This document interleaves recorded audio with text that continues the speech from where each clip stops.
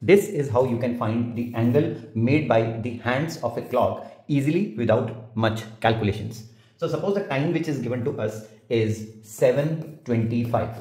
It can be AM or PM, that doesn't matter. The angle remains the same. Now this 7 is actually the hours and this 25 is the minutes. Now if we want to find the angle theta between the minute hand and the hour hand, you just need to use 30 times the hours minus 5.5, that is 5.5 times the minutes. Now you can just put the values here, 30 times the hours, which is 7, and 5.5 times the minutes, which is 25.